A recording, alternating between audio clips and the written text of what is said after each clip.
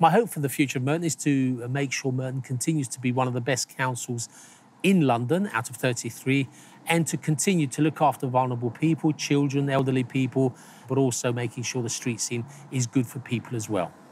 I'm Councillor Stephen Alambritis. Back in 2003, I put my name down to be a councillor. So I've got a DNA that is all about helping people, being interested in people, wanting the best for people, wanting to be steeped in the community. So I'm really enjoying being a councillor. So as leader for 10 years, I stepped down, but the current leader, Councillor Ross Garrett, asked me to be Cabinet Member for Transport.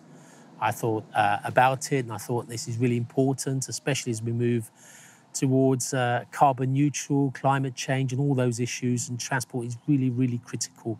And it's about encouraging people to get out their car, to walk, to cycle and to use public transport. We're here near a charging point, so we want to be in line with all councils with regard to electronic vehicle charging points and encouraging people to use electric cars wherever possible, obviously.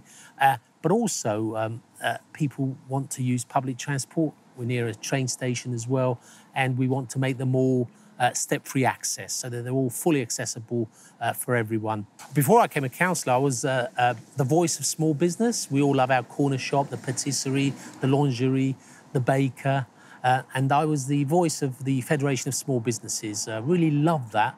The members are really great. We had 250,000 plus members, and it's really important that there is a balance between large companies, the superstores, but the survival of small corner shops. To me, Merton means green. It means loads of trees, loads of parks, lots of green space.